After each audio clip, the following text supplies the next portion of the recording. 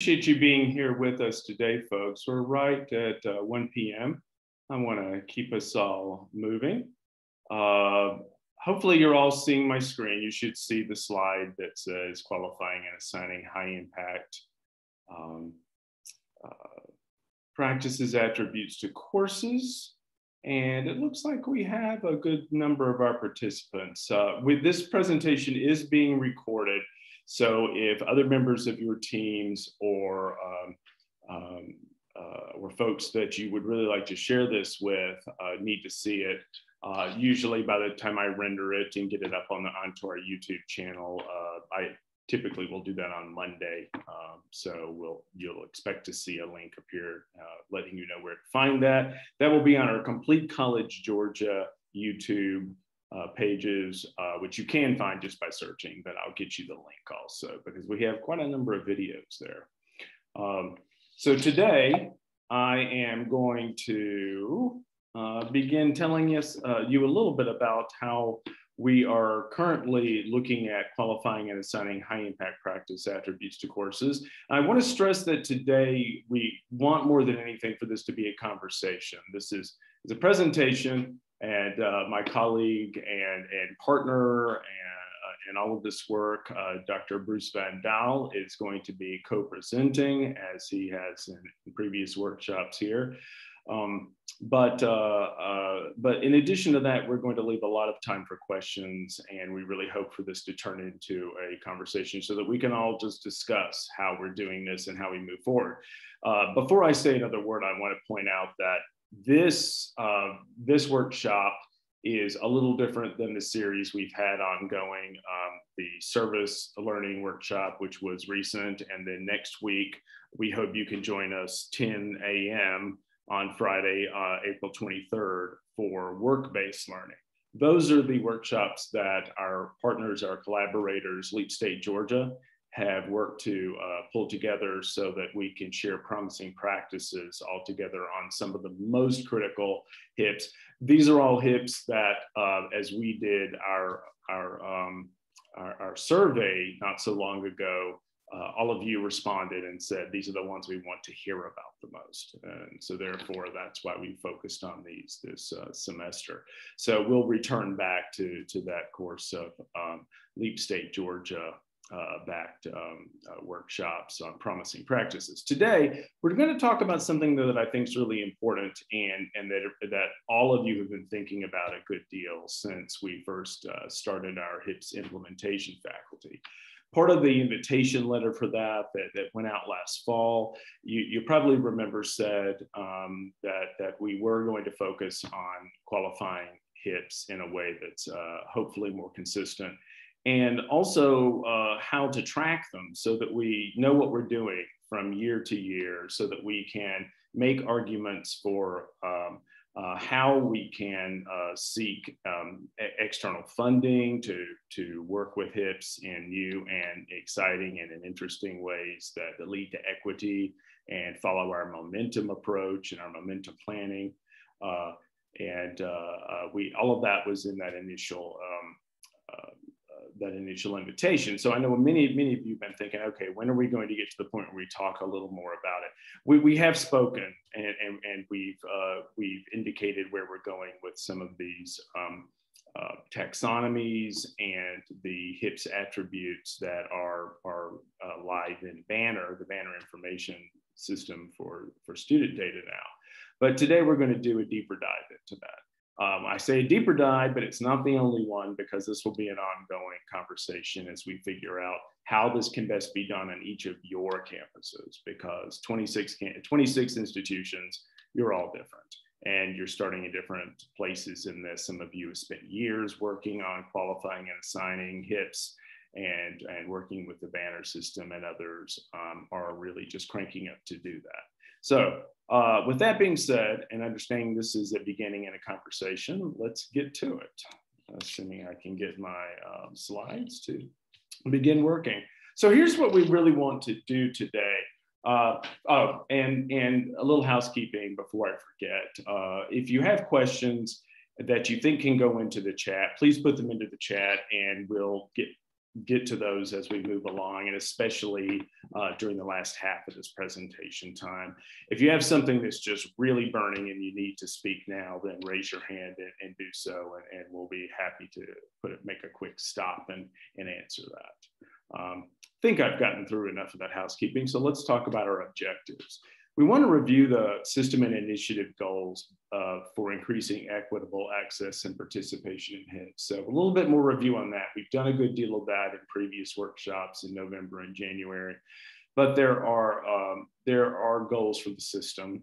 And when I say initiative, I mean momentum approach for increasing participation in HIPS. We want to present a bit of the framework for identifying and qualifying courses that meet your institution's criteria for a high impact practice.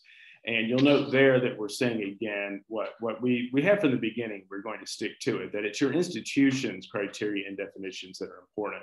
We hope that the HIPS implementation faculty teams all together, working with the USG, we all come to very consistent determinations for what is and what is not a HIP. But we also recognize and honor the fact that your institutions are all different. You have different cultures and you have different goals for your students in some cases. So there will be slight differences in some cases of what you have decided are those most important elements or practices. I anticipate those really to be more a matter of emphasis though, and I think that we will end up with very consistent definitions for criteria, with just maybe some different emphasis depending on what your institution focuses on as critical. We want to introduce some resources and tools for developing or revising your institution's process for identifying, qualifying, and attributing courses that are implementing HIPS in the Banner system. So when I say resources and tools, work that we've come up with here during our time, beginning in 2018 in particular, when we received the National Association of System Heads project to begin focusing more fully on equitable and scalable HIPS across the state. Some of those tools that began development in that time, such as our taxonomies. Also, though, again, this is going to be a shared effort because some of you have already worked on taxonomies, and I would like to, as we move along, to find ways to harmonize those. And I think we will find ways to make that work. And in terms of attributing courses that are implementing HIPS and Banner system, have some really interesting and exciting information, I think, on a course attribute dashboard that our good friends, our information technology and Georgia Best friends are working hard to complete for us to make this easier for everyone. Also then want to provide some guidance for incorporating HIPS into your institution's momentum plan.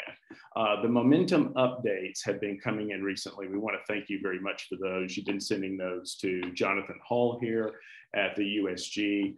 And you know, he's collecting all of those. We're reading them. We're definitely paying a lot of attention to what your updates are for your plans, and very happy to see as I've skimmed the ones coming in now, the emphasis on high impact practices that I'm seeing there. But we want to talk a bit about how to do that in a way that is consistent with your institution and works for you. As well as working for the USG. And also I'm going to say a bit about the final report and that sounds awful when I say report, but really it's not an assignment, it's really more of a reflection. The final report that we're asking for our HIPS implementation faculty in May, which is really a set of questions about where you find yourself now and what the scope and length of that will be. The gist is we're going to make that as non-burdensome as possible because like your momentum updates, it's better to make them pithy and to the point. All right. So to give a little more idea, again, you've seen this in the past. We talked about this as we introduced the project and the initiative. But part of the impetus behind all this work is that we have an objective at the USG to expand equitable access. And by that, I mean access to all students, so that high impact practices aren't just focusing on those students who have more resources to say travel, or more resources to add on to their schedules while they're doing a lot of heavy work to be able to pay for their educations, or due to ethnicity or for race, ethnicity, where we see that there are some cases where students have differential success so far in some of our momentum goals. And we want to make sure that we find a way to see what's causing those and to address them. So part of that is with high impact practices, along with all of our other momentum initiatives. So equitable access and experiential learning opportunities for students. And one of the foci for experiential learning comes from the USG strategic plan, which we've been tasked with increasing student enrollments in experiential learning from a number of 42,129 in FY 2019 to 150,000 in FY 2024. And I think we've talked already a bit about how experiential learning certainly fits very closely with many of our high impact practice current work and our goals. That's just one of the goals.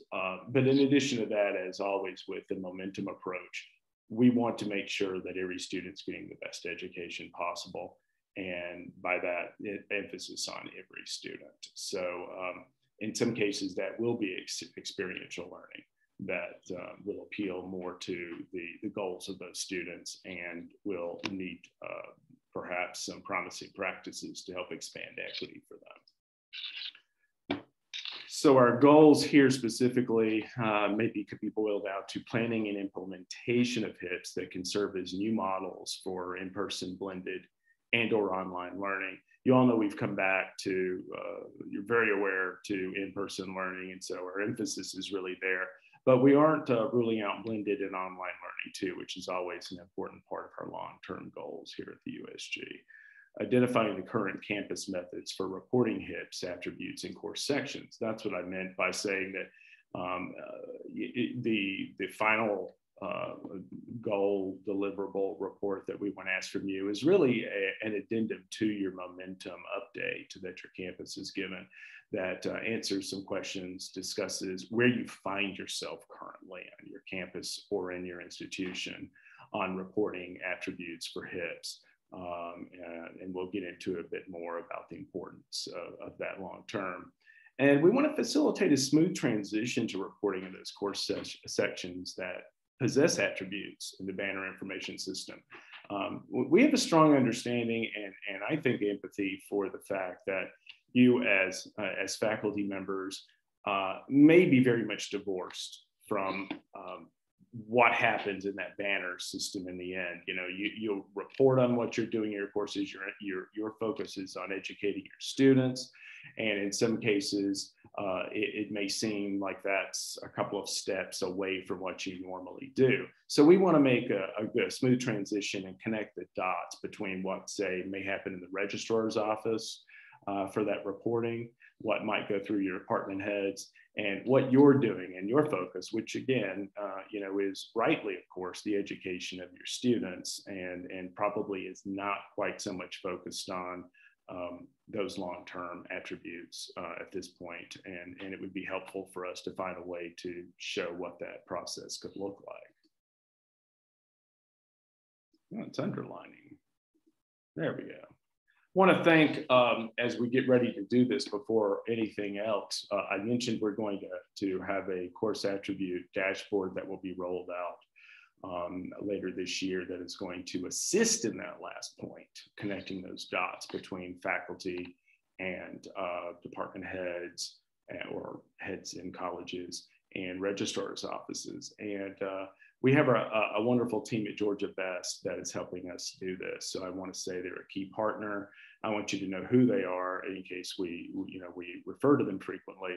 They work on application development and support for the state, managed services, distance education services, and a lot more. And in many cases, what they do is to try to make work easier so that you can do your jobs more easily, and that we at the system office can do that too. We have a few folks here today from Georgia Best, and Maybe they'll get a chance to say hello later on in our presentation.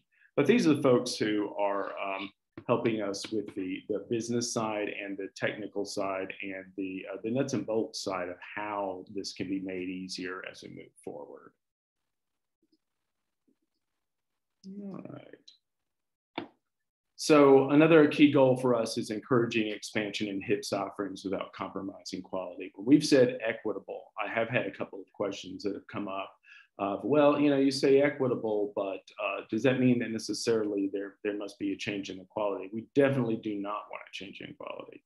A couple of specifics that I've given to individuals who've asked that question have been quality remaining the same or higher, which is what our real goal is, expanding and increasing quality of our HIPS, increasing you know, how we understand they're having a real impact on that student and those students' goals in life. The equity part of this, like any other part of equity, whether it's in co-requisite remediation or in guided pathways or in any other way that we focused on during the momentum year and the momentum approach going forward, is simply to understand how that can impact everyone and doesn't just differentially assist students of certain types. So definitely no compromise in quality. This is one where I would like to actually, if you're willing, Bruce, our partner here, Bruce Van Dahl, to give a little bit of information on what that high access and low quality paradigm really looks like, because it seems like it's a little bit of a tension between the two. In truth, I think that they really are not in tension, but they can work together. Bruce, just let me know if you're able to speak a few words to that. Yeah, sure, Robert. Happy to jump in. I think sort of, if we think about this key consideration, as we've looked at other implementations of various initiatives, whether that's in other systems that have implemented and incorporated HIPS into their banner systems and have had initiatives to expand access to HIPS, you can imagine a scenario where either you create a sort of a whole slew of courses identified as HIPS, but without a clear criteria of what the HIPS are. And so you find yourself on the back end trying to decipher which courses actually do meet a standard of quality when it relates to HIPS and which ones do not. And sometimes that can be problematic in terms of actually seeing and ensuring that you have a system with integrity and truly does ensure access to quality HIPS. On the other hand, you could create a system and a process that's so rigorous, so difficult, so focused that suddenly you turn off the spigot, and few people are interested and have the time and capacity to build out a structure in the course. So the key challenge for us is, how do we find that balance point where we're definitely committed to access, but we're doing so in a manner that is going to ensure that those experiences are somewhat equitable, both in terms of the quality of the experience and also access to the experience, right? So here we're going to go through a couple of slides that help maybe illustrate some examples of how people might design a system, right? So for example, a system that might have high access but low quality would be one where you sort of put an all call and a commitment across campus to say, we want to see dramatic improvements in the number of HIPS across the campus in all departments simultaneously, and that we're going to try to encourage you to implement all of the HIPS. So we know that the ACNU has those 11 HIPS, that's a lot. And so suddenly it could easily become sort of this massive effort. And you could see many people identify the fact that they're implementing HIPS, but on the flip side, if you don't provide clear definition of what those HIPS are, you don't provide guidance to faculty on how they can implement those HIPS and design those HIPS. If you don't spend a lot of time reviewing those course offerings to ensure that they do meet some sort of a minimum standard, you can have all these opportunities out there, but no consistency in terms of the quality of the experience from one course offering to the other. So that's sort of one extreme example. We go to the next slide, Robert. You can look at another example, which is maybe we want to make sure we put a lockdown on what the quality looks like, but we limit the number of HIPS that we're focused on to a very finite few. We limit the number of colleges or departments that are doing it. And and we limit the number of HIPs that we're tracking. So maybe we decide we're only going to focus on undergraduate research. And that's definitely within your prerogative, but you might be, as a result of that, limiting the number of offerings and availability of HIPs within your institution. And then similarly, you might create really high bars in terms of what a HIP is. You might create a very high bar on which faculty are allowed or are credentialed or certified to offer HIPs. And the process might be overwhelming, you know, multiple proposal steps and presentations and approvals that are a huge disincentive for a faculty member to go through the work. And so that's sort of the other side of the spectrum. I'm guessing that no institution would probably do either of those, but it's sort of to provide us sort of a band and a continuum of what might happen on your campus. And the question is, of course, finding that sweet spot in terms of access and quality that works for your institution. So that's just sort of in general what we're talking about. So Robert, so I'll pause there and see, Robert, if you want to jump in terms of sort of maybe some guideposts for how you might go ahead and set those standards for your own institution. So thank you, Bruce. I appreciate it. That was really helpful. As you can see, that was the sort of the extreme examples, and we want to include those because we have 26 institutions and we have a lot of differences. But on the other hand, as I said, I expect that as we move forward this year and the following year with HIPS implementation at scale, we're going to find ways to make those to harmonize them, make them very much more consistent. But it's good to know what those extremes can be. Certainly, some ways from working with schools here in Georgia, and also a lot of data from schools outside of the state too, AAC&U data and related work from Q and others that many of you probably know.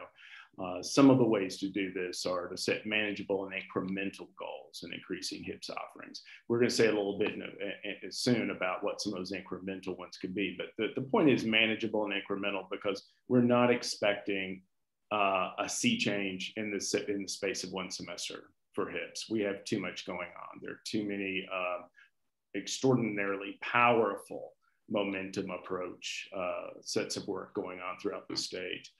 And we don't want any of those to suffer for this, but with your time. But we also do know that we need to keep moving, and manageable and incremental goals will make that happen. But you know, a focus on that, we want everyone to remember we are looking at those that are manageable and are step by step. Clear and rigorous but achievable definitions of high impact practices. That's why I said that you may have some different emphases on what your specific high impact practice is in your institution, because for example, one of them might be required at your institution, and in another institution, it may not be a required course. So there might be a little bit of a difference in the focus and emphasis there. On the other hand, we expect the actual definitions of what is or is not a practice of that type to be pretty similar in the end, so that we can actually use data and learn something that's productive from that data, both from the institution and statewide. Appropriate guidance to faculty on designing courses consistent with HIPS definitions that is substantive but not burdensome. And that's part of the reason why you've seen and will see the further workshops that we're doing with our partners, Leap State Georgia, that are helping us understand what are some promising ways to look at, say, work-based learning, service learning, and the other topics that they're focusing on, ones that you've chosen as really important through your own responses. And that guidance is again just beginning. These workshops are here to give you promising practices, but in the end, we realize that all of you here are going to contribute to that. What are those practices that are best, and what are some of the problems that you're having that maybe are shared by other schools? Part of what we're doing moving forward is also looking at new communication tools so that you can speak together and in a productive way and with the USG and with our partners, both here and outside the state that are experts on the subject, but most definitely yourselves and the work that you're doing and the great deal of experience that you're accumulating in knowledge. A process to review and qualify courses is HIPS that is rigorous but not overly bureaucratic. A little bit we'll say some about that in some slides in a bit, but also that's where this course attribute dashboard, I think, may be a help as we move forward into the fall semester. And a protocol to assign HIPS attributes to courses in Banner that's consistent, efficient, and sustainable. Again, that dashboard, I think, will be a help to us. In the long run, the institutions will have to agree on a protocol, but that's not going to be done in a vacuum. You already heard those who were able to be with us, say, on March 3rd, and we have a recording of this presentation on high impact practices as part of our Momentum Summit 4. You already heard some examples, and these were from, for example, from Georgia College and from Kennesaw State University. A couple of ways that two of the institutions have moved forward with protocols to do this. There's certainly a lot more detail that can be given both from those schools who've done excellent work and other schools here that haven't yet had a chance to speak. And some may have a combination of very, probably not extremely, but somewhat different approaches and protocols. So we think that there will be something like maybe a menu of protocols, or maybe it's a different set of recipes, the way Dr. Dinley speaks about the brownie, or I think now he's using something more healthy like a fruit salad for Momentum. But there will be different ways, different recipes for making it happen for you. So this is a slide that I want you to look very carefully at the words that say example approach. Example approach, because that's exactly what this is. We are working through this process with you and understanding what works with each of the institutions and with the USG goals. And we are simply writing one way on this slide that the approach might go forward in this year and following. So in that case, we're looking this year for certain at identifying, qualifying, and assigning HIPS attributes in Banner for courses for folks already implementing. And some of you are doing undergraduate research, service learning, and work-based learning. There may be others that you plug in there as opposed to those three. But we understand that in year one, you're not going to necessarily be able to cover every HIP. You may not be working on every high impact practice on your campus. So as one example that we have received from several of you, these were three that were a focus. So it may be that in year one, you are working and focusing on qualifying courses in these very important HIPs. And again, that list may change depending on your school. That's not written in stone. In year two, as we begin this work back in fall of later this year, one possibility is working with 5, could be a different number, academic departments with limited offerings to develop, implement, and assign attribute for their highest priority HIPs to courses in those departments. That would be an expansion outward from work in year one, but hopefully is manageable and is incremental. But the point there is that you work outside, move onward with other academic departments. It could be other colleges, for example, as well. Again, this is an example. It's simply an example approach, but that might fit your own goals as an incremental and manageable approach. Some of you may be already ahead of that, and you may have something much larger that you can do. It depends on the institution. And then in year 3, this is a little harder to do because the crystal ball, the more years you get out, gets a little cloudier. But in that case, it may be that we look at ensuring that all majors have courses offering at least one of the high priority HIPs. And those high priority HIPs may change according to your institution. They're not necessarily going to be, well, they're definitely not going to be given by the USG, but they're ones that are high priority for your institution. So that is an example approach for incremental and manageable, so that you understand, if nothing else, that we're not looking to make a dramatic black-white, up-down change instantly within the space of 1 year. I know there'll probably be some questions about that one, and I certainly honor that. So we'll definitely go back to that as we move forward today.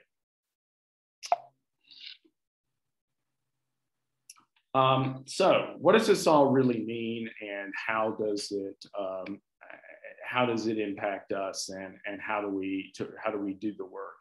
So all of you, if you've been through our previous workshops, could not help but to have seen our focus on the AAC&U 8 elements of high impact practices. We consider those key. I think generally speaking, the leaders in the US consider those to be key for determining what is and what is not a high impact practice. So when you're making your definitions for what is and is not, these, I sent you copies of these with the invitation.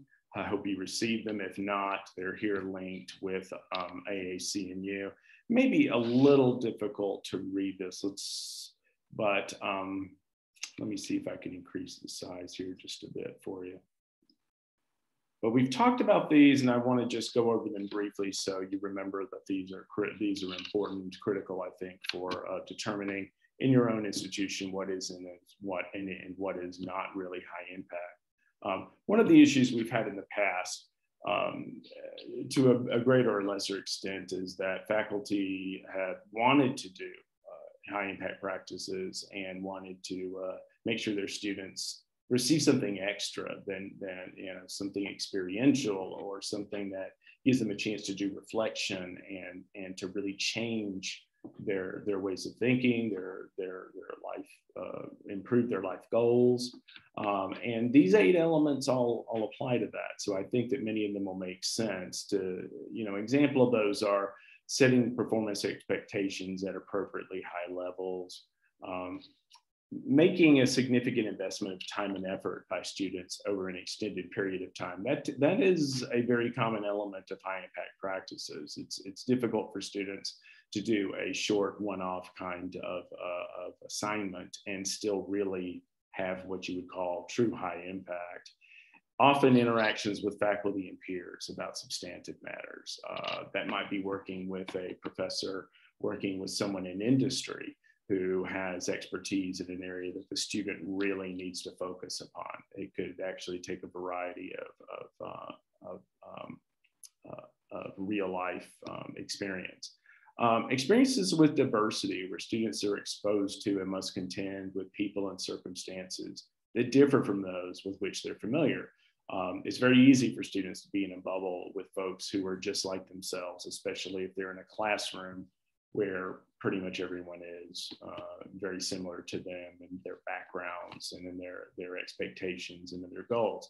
And it can be, quite an epiphany for students to see that there are different ways of approaching work out in the world, and there are different ways that other individuals with different experiences approach them, and their unique challenges, especially understanding what those challenges might be. Frequent, timely, and constructive feedback is often going to be one of those most important elements. Without that, a HIP might not really be a HIP, because the student could still be doing work in something of a vacuum, or they may not be receiving the kind of the contributions from their leaders and mentors that can lead them onward to next steps in true growth. Periodic and structured opportunities to reflect and integrate learning. Integration of learning is something that comes up constantly with high impact practices, and structuring opportunities for that reflection and that integration is extraordinarily important. It's actually, of all these elements, one that I see the most frequently.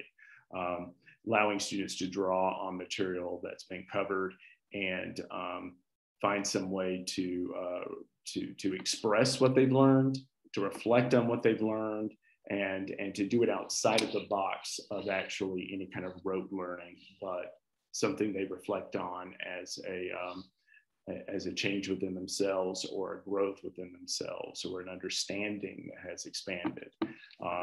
This is something you often see in capstone courses when students submit a portfolio and they explain the contributions of the artifacts that are in that portfolio, and they talk about what it's done for them, and how it's maybe changed their approach or expanded their horizon. So reflection and integration are probably two of the most important words, I think, for high impact practices when your institutions are creating their own definitions for each one. Opportunities to discover the relevance of learning through real world applications. That really gets back to the experiential learning that we feel is very important. Experiential learning seems to have, through the data, a particularly powerful effect on students who have traditionally been underserved in some way. Data seems to show that can not only give them a way to explain to their communities, their families, how important this education is, but also a way to use it as they move forward from their school environment to a work environment, and make that critical jump to having some kind of experience that gets them their foot in the door. And there's much more than that, because that's only, I'd say, the practical, the pragmatic side of it. There's also just the growth of students being able to do what we all know works pedagogically. Take information that you've learned, reflect upon it, and then use it in some way, which is often going to be, or almost always, far more powerful than simply memorizing. Public demonstrations of competence. And in this case, these are often oral presentations to classmates, and they're evaluated by faculty, sometimes by peers, but often it's not oral. Sometimes it's some kind of a narrative, some written narrative or a practicum, and it's the result of a field placement, which is something that may happen in experiential or work settings. So not necessarily every one of these elements will be there as key in your own HIPs that you're working on, but it is very likely that many of them will be. And this document is one that we are focusing on from the USG. And I think really most every one of our institutions is already doing so. And it's good for us to know that these should be part of that work. Let's see here. Let's go back.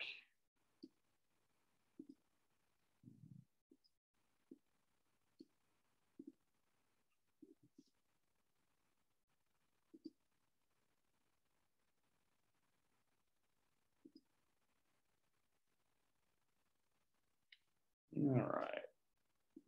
All those windows in the way. Now, AAC&U, you know about the high impact practices themselves in terms of their nomenclature, because we've all worked on those. Sorry about that, folks. I had windows popping everywhere on my side. The high impact educational practices, we're looking at the 11, and as we've stated from the beginning, that are focused on by AAC&U. Won't spend time on this one, but I want to remind you that this exists here in our high impact educational practices folder that I sent you along with this invitation. So those include first year experiences, learning communities, writing intensive.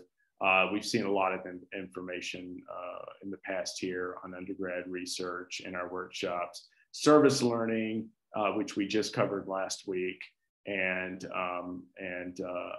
within these work-based learning, which is going to be focused upon next time around. So these are the 11 HIPs that the nomenclature that we're using. I have not heard any of the institutions saying that they are looking at different HIPs than these. They all seem to be using the same the same nomenclature, and there are some slight differences. So for example, in some cases, it may be called work-based learning, where here it is not.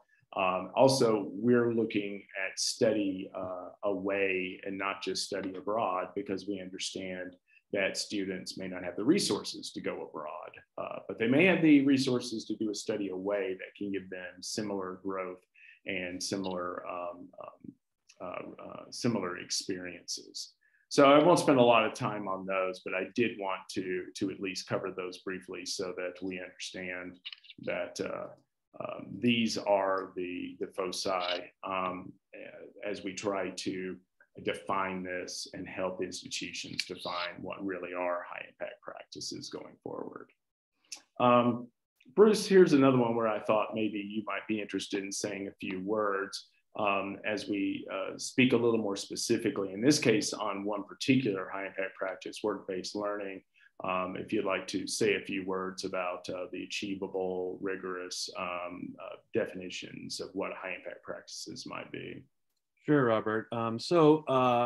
Yeah, using the AAC&U definitions and also the categorization of the 11 high impact practices, the University System of Georgia worked closely with the institutions that were involved in the NASH TS3 project to pull those two documents together into a set of resources that could be used by each institution to establish their own definitions for each of the high impact practices. So what we did, and we shared, I believe that to all of you initially as part of this part of the invitation to this event, are 11 documents that really provide maybe a starting point or a jumping off point for your conversations at your institution to develop your own definitions of what a high impact practice is. And so essentially what we've done is we have 11 documents that have essentially merged the definitions of HIPS, the 8 elements, as well as the specific characteristics of each of the 11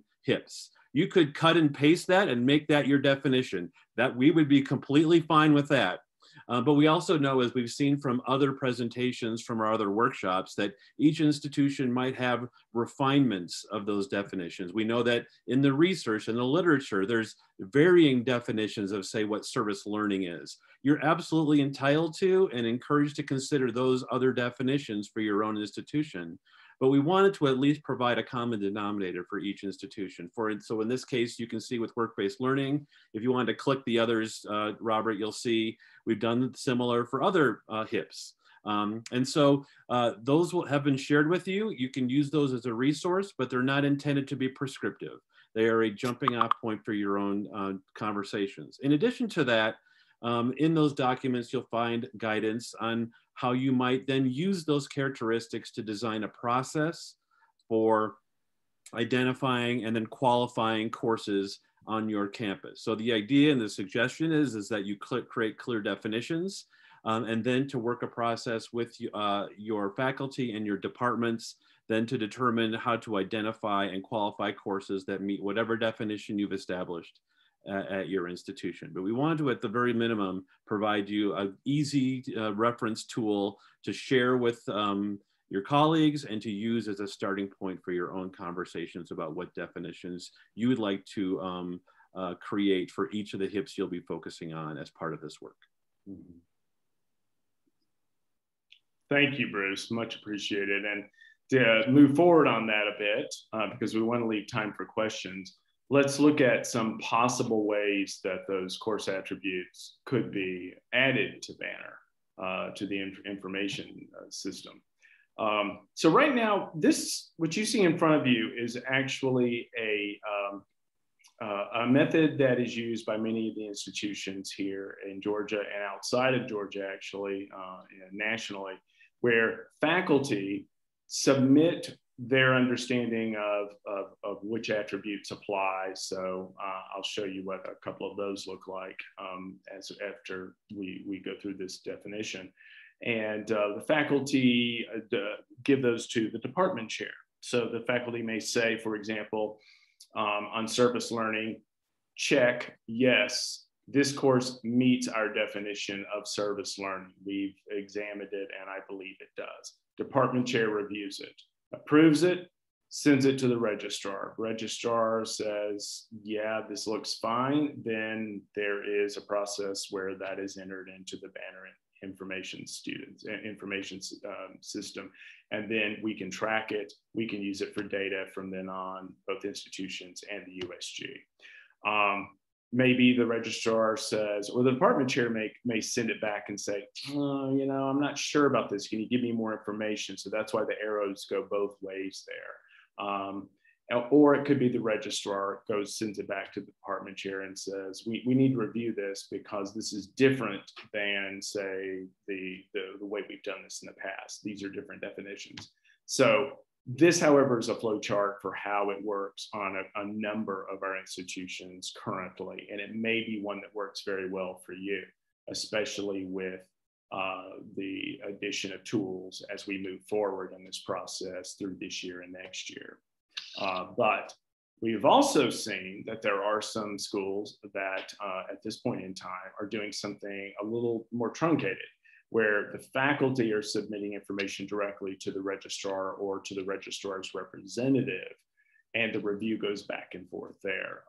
Registrars often won't have a lot of information to really know whether this course meets the definition or whether this course is meeting the definition or the attribute of so many contact hours, for example, or not, but they still may have questions. So that's why there is a review process that can go back and forth. But in that case, the real difference is the department or college head who's in the middle is not there, and information goes directly to the registrar. Again, usually someone in the registrar's office is entering into the Banner information system.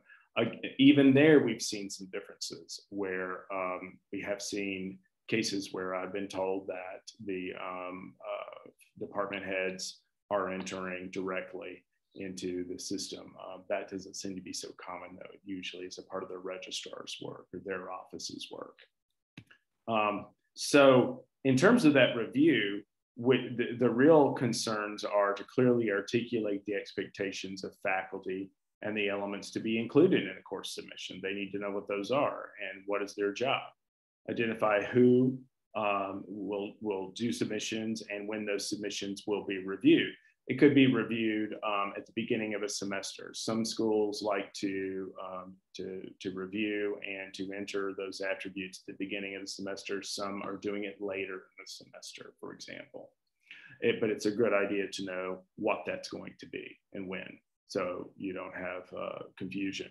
Establishing clear guidelines and timelines for submissions and approval of courses, that's pretty much the same thing. You know, if your school wants to know, if your institution wants to know whether something receives attributes X, Y, or Z for a course at the beginning of the semester, it's important to know that. Otherwise, you know, it's going to cause confusion again. Some schools will not have that in place already at this time. Provide meaningful feedback to faculty if a course is not approved. Faculty need to know why it's not approved. It could just be that the department head, for example, doesn't know enough about it and needs a little more text, a little more detail, maybe a phone call to simply explain it. But in any case, the faculty really need to know. So that's why in our little graph there, the information goes both ways between those who are reviewing and back to the faculty who are probably teaching the courses and know the courses better than anyone else. And establishing a timeline for reviewing a previously approved courses. What this means is you may have a course that's been approved. It was approved in 2018. Well, in 2020, do you just click yes, or do you just automatically approve it and grandfather it in? Or is there a process in which this course is reviewed again so that it can be seen that it continues to meet the guidelines, continues to meet the definition, and or if it has a different instructor, those same high impact processes are still there in the course. As instructors change, for example, the course itself may change. So those timelines often they need to not be burdensome. It's very unlikely anyone wants to review every semester the entirety of their HIPS related courses. It might be, however, once per year, or at the least once per 2 years, there's an automatic review established to make certain that a course really still has those attributes. So here is a process to review courses that we are looking at that we hope could be at least a basis for the work that you were doing, so that you do not in any way try to do this on a white sheet of paper or a blank box. In this case, for the review process, for faculty have been trained on design of HIPs, hopefully. That's something else we're dealing with in the future. Communication of criteria have occurred. What are the criteria? What is a HIP and what is not an appropriate HIP here, and what attributes, what decides an attribute for yes or no, and providing clear and manageable applications for the faculty. They make a submission to, say, a chair or department head. Department head will review a rubric that will be developed through our process, our virtual process, and achieve a set achievable timeline to do this. Provide feedback again to those faculty and submit the approved course with attributes identified. If not approved, send the feedback to the faculty, new submission, and at some point it probably will be approved. Could very well then go directly to the registrar's office, and the registrar's office develop mechanisms to code courses every semester. The offices already know how to code courses, certainly. There may be ways to do it more simply, more effectively, and that's why we are working on our course attribute dashboard as a tool to present in the near future. Create time-based review. That's what I meant when I said that approved courses may be on a 1-year basis, maybe on a 2-year basis. Everything is reviewed again, so that it stays fresh and we understand whether a course is still the same course, or whether it actually has more attributes, or maybe has lost certain attributes that are no longer appropriate. And communicate to the faculty and chairs or department heads when the courses are ready for review. And then at that point, the office will put the information into Banner. I say code, but code is a spooky word to a lot of folks, but they will enter that information into Banner, so that we will have, for all of us, USG, every institution, the ability to review and follow those courses ongoing. I see questions popping up, but we're going to get to those, I promise. So looking at that Banner course attributes dashboard that is in the works now that I've talked about, this is an example of how it might work for you. It does not have to work this way. It's a tool that will be provided for you that our Georgia Best and our information technology teams are working on. But one possible way it could be used is that it could mirror the approaches that we've just discussed. Faculty provide information to chair, department head. There's a feedback to the faculty from them, either saying, give me more, explain, no, this is not what I consider to be an appropriate HIP. I'll need to know more for it to be one. And then that department head or chair approves, sends to registrar's office. Registrar's office will review and give back to the chair if there's some uncertainty there, ask for more information or just clarification. But hopefully approval will come once that has been done, and registrars will move forward with it. So that's how we're hoping that a dashboard that can be used by faculty, by chair and department heads, by all the folks in the registrar's office, a dashboard can be used so that all of that communication can take place within there, so that it can be not only a way for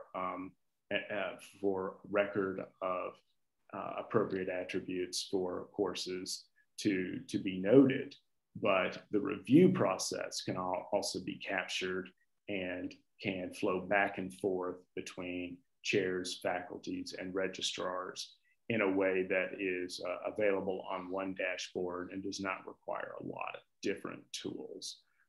Again, that's one way it can be used. We're going to present this as a tool for the institutions, not a demand for them to use it in a specific way. I want to go back for just one moment here, and I would like to actually do something just slightly different for a moment. because some people will have questions about those attributes. And I want to show what these look like via our documents that we have shared with Georgia Best that are working documents for our institutions. Here's an example of what the documents, I sent all of these to you in the invitation. There are 11 of these, one for each of the high impact practices, and you are welcome to pull those up and review them. But much of this information that is included here is standardized, and it appears in all of the 11. So that's the important thing to know. You don't have an entirely new document with those 11s. There are only certain pieces that are really different. What is a high impact practice and guidelines for qualifying will be relatively similar. There are some things that are different though, and I'm going to point these out specifically. On page 1, there will be characteristics of whatever the high impact practice is, and the first of those characteristics in bullet points will often be different. So for example, for service learning, field-based experiential learning with community partners will be one of those likely characteristics. Direct experience with issues students are studying in the curriculum will likely be a part of it. Ongoing efforts to analyze and solve problems in the community may be, well, certainly in service learning, are a very important part of qualifying as a high impact practice. The rest of these, as we move down, often are relatively standard, which we've already discussed, and that will be the case on the 11 HIPs. So as you see in this document, it may look like a lot, but really towards the beginning on the characteristics, there's only a few specifics. Your definition will modify this information. This is what I would call the standard vanilla definition that many AAC and U entities and the USG are looking at as appropriate definition. The other thing that really changes, it's different, you'll go forward a couple of pages and you'll see banner code categories. Even these are very similar, and all of those 11, and they're very simple. And I think a lot of concern, a certain amount of worry for those who've never really seen these or been exposed to them can be alleviated by knowing that it's actually very simple. So these codes, they'll appear differently depending on how your registrar's office decides to set up their banner instance. But in general, and once we have the dashboard available, essentially there will be a primary code, and that primary code will be there for every HIP. And essentially the primary code will say that the HIP, in this case service learning, meets the institution's criteria as a high impact practice for service learning. That's where you look at the definition that's been decided on by your institution and is likely very similar to all other institutions and to USG. In the case of service learning, these may be appropriate. They may not be, but we have codes, ZSL codes there, so that you can mark where appropriate what are the hours of service involved. Are they 10, 11 to 20, 21 to 50, 51 or more? As I say, again, in some cases, those are hard to determine, but better to provide the data you have than not provide data here, because it really can be helpful to know if over 50 hours of service is involved, for example, as opposed to 10 hours of service in a service learning course. Faculty should have some idea of what those hours are, even if they have to estimate them a bit because of the complexity. And this is one that faculty asked us to add on to our 11 high impact practice attributes. And that's the required course code, because some institutions have required courses, and it's required for all students to meet these and complete them. In this case, the course meets a high impact practice requirement established by the institution. So that really is how simple it is. These are essentially 1 or 0, check yes or don't check them attributes. And that's how it looks for service learning. If I show you here how it looks for work-based learning, which is another one of those we are dealing with here in this short period of time, you'll see everything is pretty much standard, but a little bit of difference in the characteristics on page 1, including those that you see here. And then when we look at the actual attributes, they're extremely similar. A code that says, yes, this does meet your institution's definition. In this case, again, we have provided contact hours. In some cases that won't be appropriate, but in many it will be for you, and it's useful to have the information. We receive these contact hours by polling our own institutions at the time we were working on our NASH project for high impact practices. And then again, there's that, yes, it is a required course or it's not a required course. So I know there's been some concern about how difficult this could be, but I hope looking at those, you can see these are really quite simple. And in the long run, the real issue is creating the processes for how you're going to decide on the definition and just making that decision. We've given a lot of guidance for what those decision attributes can be. And then also working on a process within your own institution so that the information can flow and the feedback loops can work between all the parties involved. So here for our momentum plan appendix recommendations, this is something I want to give us some time for questions. Moving on to that, this is the final ask that we have for this semester for our HIPS implementation faculty. We're looking essentially in May for receiving an addendum to appendix, an addendum to those momentum updates that assesses the current process for entering course attributes and banner on your institution. You may not know every aspect of it, but your team hopefully has learned something about what that process is. It could be that at this point, your process is a legacy one and needs to have a lot of attention, in which case that's perfectly fine.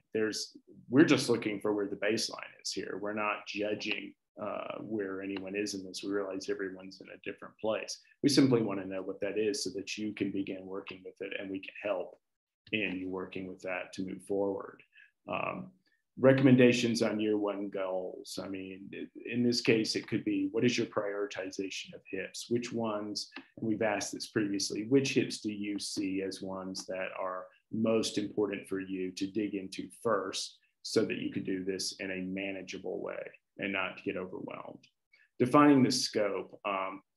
At this point in time, are you looking more broadly or in select departments? We want to know what that is at this point. You may be looking at select departments because you have so many offerings, or you may be able to make a wider sweep of your institution. But again, that's where you are, not a demand from us for you to do an institution-wide sweep.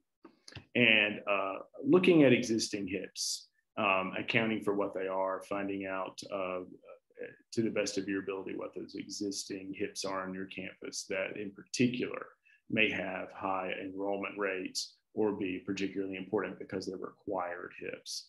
And we want some information on how you feel, starting in year two, we could begin expanding those HIPS offerings. Obviously, it's important to begin setting and reviewing criteria for qualifying courses, and that's what this entire presentation has really been about. We don't expect that that'll be finished. We really just want to know where you are with that. Are you in a process where you're pulling together a committee that's looking at what those review criteria can be for your most important HIPS? Developing or revising a process for qualifying them, same thing. Where are you with that? Do you feel like at this point you are already using those key elements that we've discussed from AAC and you and finding a great many of those elements useful? Are you just beginning to do that with many of the HIPS? Wherever you are, you simply want to know what that is. And in some cases, this will be more, again, is institution-wide. In some cases, it'll be really more what's going on in a select portion of your offerings that your team is able to deal with at this time. And determining a process for entering HIPS attributes and banner. It is helpful to reflect, Do you think at this time that, say, from those possibilities we showed earlier, that you already have one that is reflected there, or do you have something different? And how are you looking in the future that you can determine that process if you don't have one? You may not have the answer for precisely this is the way it'll be done, but probably you'll have recommendations for what a next step moving toward that will be. So having done all of that, I'd like to open things up for questions. And Bruce, I know you've been looking at those questions, and we have a few minutes here to take them and to chat with each other.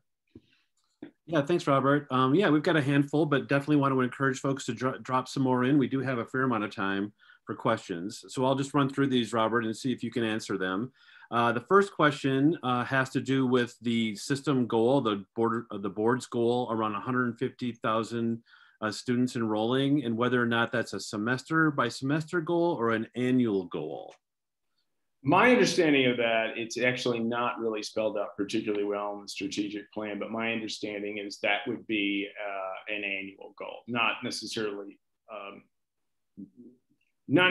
every year would have to be that, but that at 2024, we would have basically gotten to that level. And given the fact that we already had a number I showed you earlier, I'd have to look at it again. It was 40-something thousand, I believe. We're already a part of the way there. But yeah, I believe that's looking in 2024 for that year to show 150,000. I think too, though, that the definition of experiential is relatively broad. In the strategic plan, it's not delineated very finely. So I think that if you look at those HIPs that we discussed earlier as some of the more, the ones that have popped up as very critical in our surveys from you, I think many of those HIPs would count as experiential. So if we get a more thorough, if we get report of HIPs that perhaps have not been there in the past, I think we'll get closer to that goal. There's always a danger too when we look at attributes. We may find some things that look like experiential, and we find no, they don't really fit the key elements. So it could go both ways, but I really believe that the more that we expand our coding, our identifying of the attributes on HIPs, we're going to find that there are experiential elements there that perhaps we haven't seen before.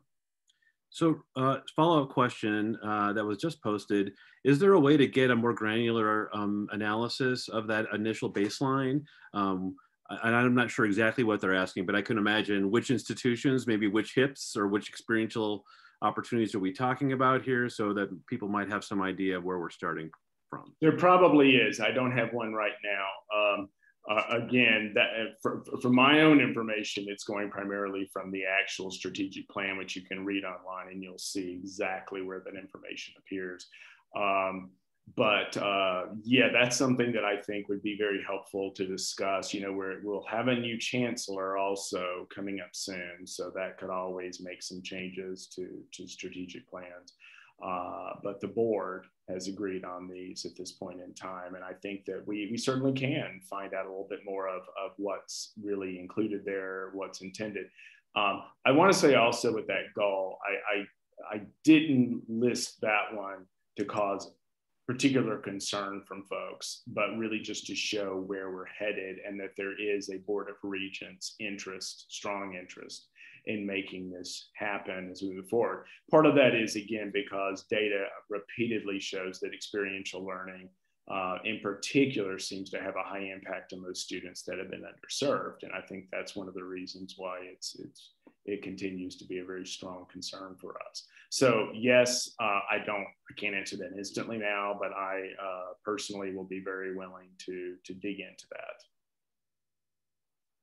Great. And it sounds like there's more questions about sort of getting that data. So maybe we can go back and talk about what is possible to be shared so that people can get some more information. Mm-hmm. We have a question from Rosa asking about sort of differentiating by type, institution type or size. Yeah. So there's all kinds of ways I think we could cut this. Is that right? Yeah. And one thing also to remember is that there has not been any guidance saying that institutions should have X number of experiential courses that students have completed. It's not institution by institution. This was simply an aggregate for the entire state. So that's something I think that institutions that maybe don't have as many resources can relax on that point, because it's not focused on specific quotas. Much like when we were beginning the momentum year, I had a lot of questions about what portion of the changes coming up must we show in our institution? And I was able to come back and say, you don't have to do that, because we're not looking at it that way at the moment. We're looking at scalable global changes, but not necessarily quotas in that sense. Mm-hmm. Another question has to do with the extent that the system has been interacting with provosts about this initiative. Is this something that's a standing item, say, at meetings with provosts? Or how have we communicated to date with provosts about the work and the goal? Always there can be more, but in the momentum approach, as we went through Momentum Summit 4 and as we prepared for it, we increased our communication with provosts on the importance of high impact practices. Some of you who attended Momentum Summit 4 will remember the comments that were made about the importance. In our updates that we're receiving now, we are receiving updates on what institutions are doing for high impact practices in a very brief sense. But the point is, it's become a part of the momentum approach. So therefore, provosts are seeing this repeatedly. Now the provosts are choosing team. Provost offices chose the folks here that are part of our high impact faculty. And each one of them, I sent myself to the provost the invitations to this with the goals spelled out. So that was just one of the contacts. So always there can be more, and we need to continue to close that loop so the provosts understand it's an ongoing part of the momentum approach. That's the critical part. But I think increasingly they do understand that. Mm-hmm. Great. So the next question is maybe a little bit more technical on Banner. Elizabeth was asking if a course has high impact practices built into its approved course learning outcomes, is there a way in Banner for it to be permanently all course sections, I presume she means, that are for that course be permanently flagged as having high impact, having those attributes? I haven't thought about that. We've talked about the review process, and we've noted that in some cases it may not be necessary to do the review often. So permanent, I haven't so much thought of. What we have considered, especially talking with our information technology and Georgia Best partners, is that institutions could set that review, that automatic review process where they want it. So it might be that you set it a very wide period of time. So there will be flexibility for institutions to do that. If I may ask something, Dr. Todd, we thought of this and we have came up to a consensus that a process could be implemented through the course information management system that we have. Mm-hmm. And this goes through a review, not only by the chair, but also by the curriculum committee, which I think is a good place to review it. Is there a reason why this can not integrate it into that system and have a separate system by itself? There's not a reason, and if it's working for you, but if you think about the flowcharts that we showed there, the real interest in the attribute dashboard has been that we had a request, and it was an ongoing one from faculty, to have a more effective communication process and feedback loop with department heads, chairs, and registrars. And so we're going to offer that as a tool. We're not going to offer that as a demand to be used. So there may be the fact, you may have something that's working really well for you now. And if that's the case, and all the parties involved are doing that, I'd love to know more about it. We'd all like to know more about it, because actually we're all doing this together and figuring out what those promising practices are. Right. I mean, we've had some interactions, if I can jump in, Robert, with Yeah, please. institutional representatives. And we've talked through some different applications of the dashboard. It could be something that's sort of a last mile exercise, right? You have your own processes and procedures already established, and it's merely using the dashboard to enable or empower people to enter the data in. And you don't need the multiple checkpoints, or the checkpoints might be used for different purposes than the actual approval of the course. Others may want to use it as their entire process, as a way to hardwire and structure your process for enabling faculty to submit courses for review. But the idea here is exactly as Robert mentioned, is it's really a tool. It's not a required process at this point. Next question. There is a question that's, I think, is maybe to the whole group. So I want to invite others to jump in, whether or not there are institutions that have a sort of independent committee at the institution level or maybe college level that will review courses. So I'm guessing not a department level, but a sort of a institution-wide level. And so I don't know if others can share their own experience if they're doing anything like that. I know that we have, of course, heard from institutions that have more centralized and institution-wide objectives and goals and have built in HIPS into their program requirements at a graduation level. So that might be the case. But Robert, I don't know if you had any examples that you know, but if you're from an institution that's doing this, feel free to share. I'd rather hear from others because I want to make sure that everyone understands this is a conversation. We want to do this together. Mm-hmm. Great.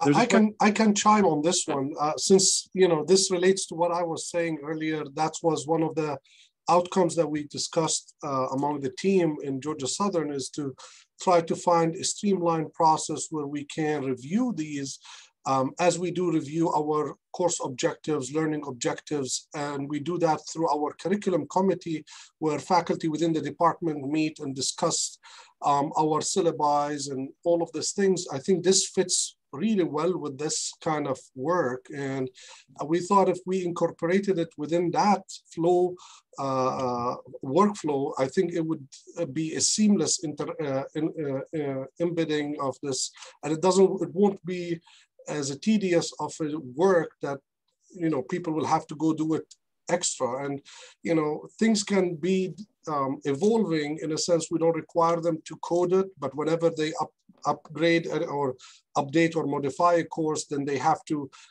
input the HIPS codes into KIMS, and this will be archived for the university, and it would make it easier than having to do it on a continuous basis as well. But that's like our 2 cents, which we were proposing in our plan that we will be submitting, but no, I think that's extremely interesting, and really I encourage you to present that because that's something we will share with everyone. Once we finish this semester's workshops, we're not ending. We're going to pick this back up again in the fall, and there will be a lot more to share. So love to get that from you, and maybe it could be the other institutions here find that to be really compelling.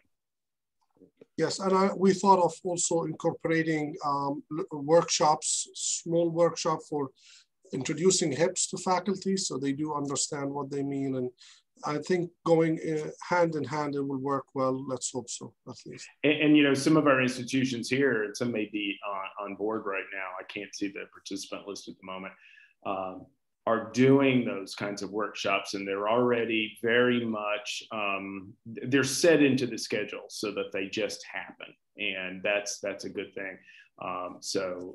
Great comment. Looking forward to getting that information from you very much.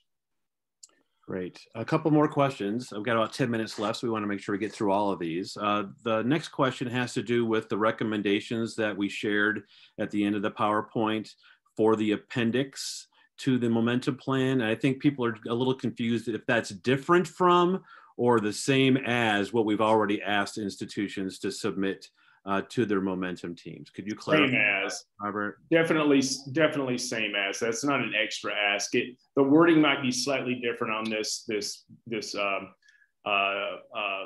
slide, and that's really just because we were wrapping up the entire workshop presentation here. But really it's the same, and I will send those questions, those base questions back out again to you. I think I've sent them to everybody to review. The ones that ask where you are now, what do you see as your primary hits going forward? This is really just a restatement of that. And no, it's not different. We're asking for just that one document. One thing I'm glad you asked that, because the momentum updates themselves are a wonderfully brief set of documents. Jonathan Hull did a great job of creating something that was easy to answer. And there are only a few pages in those. So I want to make it clear here, we're looking for pithy, direct responses. We're not looking for 5+ pages on this. We're looking for something, that's brief and can be examined quickly. If it were bigger than that, then the appendix would be bigger than the actual update and report, right? We don't want that. And just again to clarify, so in terms of the bullets that people see on the screen here, based on what we've reviewed today, these are some suggestions of things that they might include in that communication. Exactly. Right? So we shared some questions that can be answered, and even those can be altered a bit, because you may have something that is burning that you need to that you really feel is a best practice you need to share. Right. So they're not necessarily prescriptive, again, that you have to submit these, but we suggest that you think about engaging your momentum team about these points as part of that overall process, but it's up to each institution. Yes. Okay, great. All right. So another question, another sort of in the weeds banner question is whether or not the codes that you shared are already in Banner. So people, if they wanted to go in now, could they start to attribute assign the attributes to the courses, their existing courses now? Yes, those changes were made at the end of last year so that they would be available for this semester, and they are there now.